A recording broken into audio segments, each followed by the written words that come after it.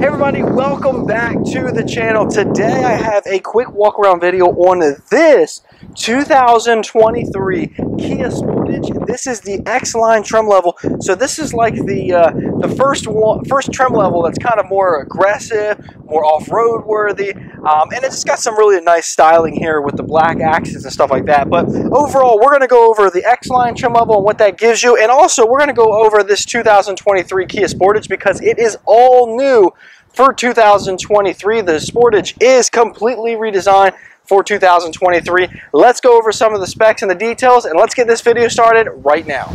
Alright, so let's start off with the front end design on this new Kia Sportage. So with the new redesign here, you do have these LED daytime running lights that do go all the way down to the bottom of the headlight design, which is right here. So you have the headlights, LED headlights here on the Kia Sportage with that LED daytime running light. You also have your turn signals built right there as well. Coming on over to the Tiger Face grille here, you have your black grille that stretches across on this X-Line trim level, which is nice. You also do have this satin chrome finish right there in the middle that stretches all the way from headlight to headlight just to kind of connect the whole face there as well. Nice big Kia logo. You also do have this incredibly nice sapphire blue paint color that you find here on this Kia Sportage. You can also find this color on the new Kia Sorento and on the new Kia K5 there as well, which is nice. So coming on down to the bottom, you do have little faux air vents here. You also do have the satin chrome finish here on the bottom of this X-Line trim level with the regular black plastic on the bottom there to give it more of a rugged look overall on the vehicle. Hood design here on the Kia Sportage is more of a slant here to give you a nice view right over the front there. It doesn't make it feel like a big SUV. And then wheel design here, you do have these black accented wheels that do have a nice silver finish there on it as well. You do also get the new Kia logo, and these wheels are very nicely designed. They're aggressive looking, they're nice. The black color really kind of makes it stand out here on this X-Line trim level as well. Black mirror caps here on the vehicle with your LED turn signal. And you do have black roof rails on the top there. This one has what's called the X-Line Premium Package, which gives you the panoramic sunroof as well, which we'll go over when we get on the inside. But overall, very clean, very aggressive, very rugged looking SUV. And it's also a good looking SUV that Kia did with the redesign of this 2023 Kia Sportage. Let's go to the, actually, let's go underneath the hood and let's talk about the engine in this Kia Sportage. All right, so welcome underneath the hood here in this 2023 Kia Sportage. Now, in the regular gas engine option here, there is only one engine option for 2023, and it's this 2.5 liter four-cylinder engine that is made it to an 8-speed automatic transmission. You do get 25 miles of combined fuel economy. The city and the highway combined there, it's an average of 25 miles per gallon there. So 2.5 liter four-cylinder engine. Now, there is other options for other engines in the Kia Sportage lineup, but it's not a gas-only engine. The only gas engine is, again, this 2.5 liter. If you do want better fuel economy, you have two hybrid options. You have a regular hybrid option that is a regular engine hooked up with a hybrid battery system, and that gives you right around 38 miles of EPA estimated range. You also do have the option to get a plug-in hybrid Kia Sportage. It's not available just yet. That engine spec is coming out soon, but we haven't seen any of those plug-in hybrids hit the dealership just yet. We have had a hybrid hit, just not the plug-in hybrid just yet there. But in this Kia Sportage X-Line, you have this 2.5 liter four-cylinder engine, made it to an 8-speed automatic transmission. Let's go around to the back, because with this new generation, you do get more cargo space in the 23 Kia Sportage. Okay, welcome to the back of the Kia Sportage. So again, all new, complete redesign here on the back of the Kia Sportage for 2023. Let's start with the top. So again, from the front, you have these black roof rails that are gloss black here on this X-Line. Up on the top, you also do have the shark fin antenna style that is a gloss black as well. That leads then all the way down to the spoiler here on the back with your third brake light. This is body colored on the top there with some black accents that do actually carry from the panel here behind the window here, right behind the second row. It's kind of a gloss black finish here, and that gloss black finish continues all the way to this, kind of spoiler design here on the back of the window. So on the back here, you also see that you don't have a rear wiper here that you have visibility of. but it is actually underneath and tucked up underneath the spoiler here in the back, so it creates this very flush design all the way across the back of the vehicle. Down below that, you do have your LED back or brake lights here on the back. You also have your turn signals and your reverse lights. I'm sorry, turn signals, and then your reverse lights are down here, actually. I was just talking about reverse lights, and then I realized, wait a second, they're not actually up there. They're actually down here in the middle of the Kia Sportage, which I do have a small problem with here from Kia. Because they're located down there in the middle of the Kia Sportage, they may not be seen as easy as if you have two different reverse lights there up towards the top there. They're a little bit harder to see, especially if someone's behind you, maybe in a big truck, or any scenario there. If folks are walking behind you, it may be easier to see them in the taillights that are up top there versus down at the bottom there. Small little gripe there, but I would just say if I were Kia, I would put them up right up top here so it's very clean and very visible. Coming on over, you do have this taillight design that stretches all the way across to the other side there, but it is actually not lit up. It's just a black piece of plastic there that leads across there. It just gives it a nice cohesive look. Down below that, you have the nice big Kia logo. You do have on this side X-Line spelled out right there, and you have Sportage on the other side as well. Now, you'll see that there is no all-wheel drive badge here on the back there, but because it is this X-Line, you'll know that it is all-wheel drive. Now, down below that, you have this black plastic and the satin chrome finish on the bottom. You also do have sensors down here on the bottom. You do actually get those sensors all the way on the base LX trim.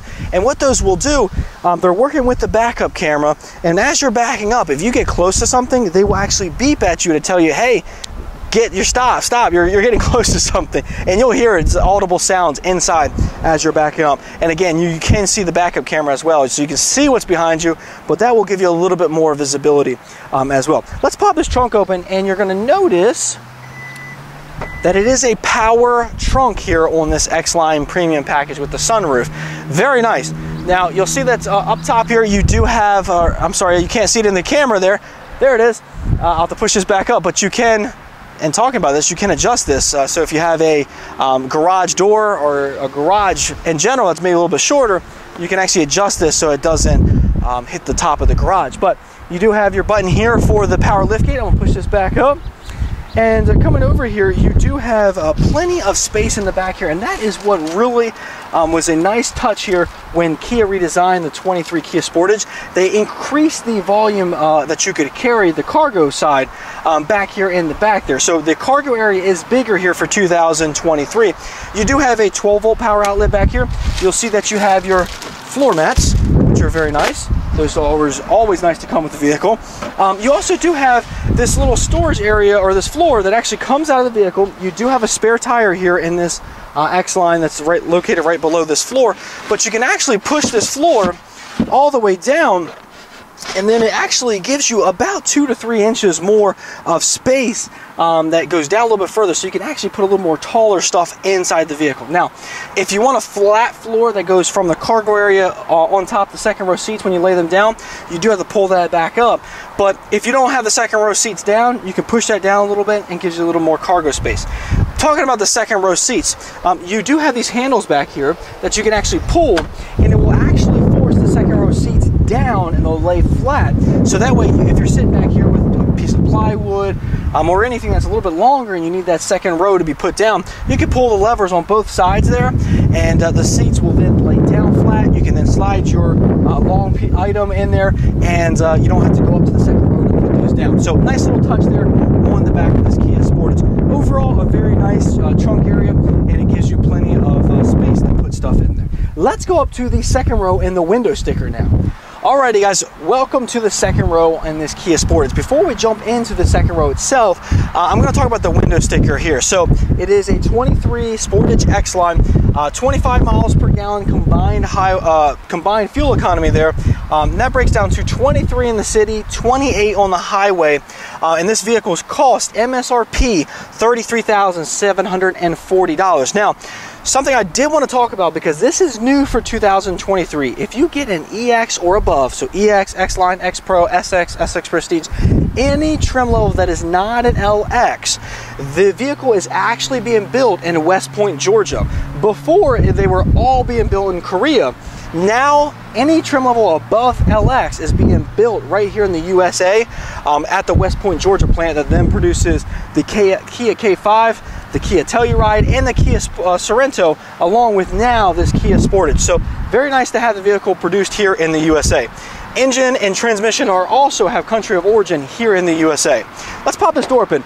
Body color door handle here on this Sportage X-Line, very nice. And then coming over to the inside of the vehicle here, you're gonna have this nice wood grain finish here, or faux wood grain finish here on the Kia Sportage. You also do have your handle here that is a like satin chrome look there, but overall nice big grab or big handle here on the door. I keep calling it a grab handle, I don't know why, but door handle here on the door. Black plastic here on the top. You do have a little bit of faux leather that leads all the way down to this nicely padded armrest that has that faux leather as well. You do have this gloss black finish that may get pretty dirty, but we'll see. You also have your power window option right there, and then a cup holder down at the bottom. Down on the bottom of the speaker here, you also do have this nice chrome finish there that kind of just keeps everything cohesive here on the vehicle. Inside, you do have this leatherette finish here on the inside of the vehicle. Let me adjust the camera and show you that inside. All right, so now that you can see the inside of this Kia Sportage in the second row, so you'll see on the seats here, you have this nice leatherette finish here that's very comfortable. You also do have like this quilt pattern actually on the seat that makes it stand out, and it's very, very incredibly nice. Overall, comfort level is a 10 out of 10 in my books. Very comfortable. These leatherette seats are actually also perforated back here, so they don't make you sweat as much as a traditional leatherette or leather seating surfaces there. You'll see on the back of the headrest here in the front, you also do have a little hanger spot where you can put actually hanger and put maybe a suit back here, and it's just overall that's very nice. In the center here of the middle seats, you do have a cup holder with two cup holders and an armrest here attached that does go sliding back up. You do also get two air vents back here in the back, and you have a little storage nook down here at the bottom. In the on the back side of the driver's seat, you also do have these nice leatherette finished pockets pockets there that you can put some stuff in the back there as well. Now, you may say, where are the USB ports? Well, in the Kia Sportage and in a lot of the Kias nowadays, they actually put the charging ports in the back of the seat there. So they are USB-Cs in the back of these two driver seats right here and right here, where you can plug your device in and charge your device right back here. Very nice design, pretty cool. I mean, they already have electronics going to these seats, so why not put the USB right there and have the devices being charged right from the seats there. Pretty interesting and pretty cool that Kia thought of that. Very, very nice. Just overall, look at the legroom back here. Let me jump in and I'll show you. So I am 5'9", and these seats are adjusted to where someone who's about 5'9" would sit there. They could put the seat back a little bit to be a little more comfortable. But here's the thing. I still have about 1.5 feet of legroom here. And if I sit here and behind this seat, this is where I drove the car right over here. So let me slide over and you'll see that 5'9", I was driving this car a second ago, and now I still have about 1.5 feet of space back here. Maybe a foot. Maybe I'm over-exaggerating a little bit, but a good foot of space here in the back. The other thing is look at this seat. So with the seat here, there's a handle down here. You can actually recline these seats, and I can just sit back, chillax, and look above my head out this panoramic sunroof, which I'll show you in a second. But just overall, tons of space here in the back of the Kia Sportage. Very nice design, very comfortable. Let's go up to the first row. All right, so driver's side door of this Kia Sportage. Before I get in, I want to show you the key here. So this is a smart key access. You do have the Kia logo right there. I do apologize if you guys hear a little bit of wind. It's a little bit windy out right now. But Kia logo right there. You also have this little circle here, or half circle, that says hold. This is actually for your remote start on the vehicle. What you do is you lock it twice, which the lock button's right there, lock it twice, and then press and hold that button until you see the lights flash, and then it will remote start and keep the vehicle nice and cool during the hot summer days like today, or you can warm the vehicle up in those cold days where maybe you have some snow, some ice, or just overall just a cold outside there. So on the lock button, unlock button, you have your button to hold there for the actual power liftgate in the rear, and then you also have your hazard emergency button right there on the key. Overall, very comfortable. I'm gonna put the key in my pocket now, and let's jump inside the vehicle. So I can unlock and lock the door. So by a little black button here on the door, I just press it, and it is now locked. So pulling the back door and it doesn't unlock for me. Now, if I go over and I press that black button again with the key in my pocket, it will then unlock the door and I don't have to get the key out of my pocket at all. So, very nice. Now, coming on over to the door here, you do have this faux wood looking grain here, which is very good. Looks very good in this X-Line trim. You also do have the chrome door handle here. Again, that's very nicely designed. Leatherette armrest that's very comfortable, and you have this gloss black finish here on the door, which again I think is going to get a little dirty. Could be wrong though. Power windows, power locks, power mirrors, you got it all right there on the door panel. You do have a power seat on this driver's side here, and let's actually readjust the camera and I'll show you that power seat real quick. All right, so now we're down here at the driver's seat here on this Kia Sportage. So you'll see that you have a forward, a backwards. You also have the recline on the top seats there. You also do have this little section here where you can actually press up and down, and it actually extends or pulls up the cushion there underneath your thighs. I don't know if you can see that, but just it kind of makes it very comfortable. You also do have two-way lumbar support here on this power seat. Again, a leatherette finishes here on the seat, and you do have heated seats here in this X-Line trim level. Let's jump on the inside and look at some of these screens and the touch screen and the fully digital cluster right in the middle. Very nice. Alrighty, so I'm gonna give you a view outside the front of this Kia Sportage. Overall, very nice view outside this vehicle. Coming on top here, you do have this panoramic sunroof that actually stretches all the way to the back behind the second row seats there. And this is a power adjustable sunroof, which I'll show you all the features here right on the top there for that. So coming over here, you do have these lights that you just tap and they turn on. Pretty cool. You also have your dome light feature. You also do over here have what's called basically when you open the doors, lights turn on, all the dome lights turn on, which I recommend having one. And you have your power controls for the sunroof right there. Coming on down a little bit further, you do have your rear view mirror right here, and then behind that you'll see this black plastic box. That's actually for your some of your safety features like your lane keeping assist and your autonomous emergency braking system right there. Coming down a little bit further, you have this huge touchscreen here right in the middle that does have navigation. You also do that leads all the way across. It's kind of basically completely flush. You'll see there that it leads all the way across to your digital dash right there in the middle, which you'll see that it has you know, digital speedometer, digital tachometer, and all that stuff. But let's go back over to this touchscreen here because I want to show you the system here. So you have navigation. You also do have your features here for, let me get back to home. You also do have your navigation. Again, like I said, you have your radio features here, which I'll turn down. You can also press the home button at the top there and siphon through a whole bunch of different things. Now this does have Apple CarPlay and Android Auto. Coming on down a little bit further, you do have two nicely placed air vents with your hazard lights right in the middle. And then down a little bit further than that, you have this pretty cool technology that was first found on the EV6. And what this does is this screen actually turns when I press these buttons right here. So you have your navigation or your radio controls there with the infotainment system. You also have all your controls for your climate control right down here as well. And this does have dual zone climate control. You'll see I'll turn the temperature knob there, and the temperature changes. So pretty cool design there, and it saves a lot of space below that. So coming on down below here, you do have some USB chargers and a 12-volt power outlet. What you have here is a fast charging USB-C. Thank you, Kia, for putting that in.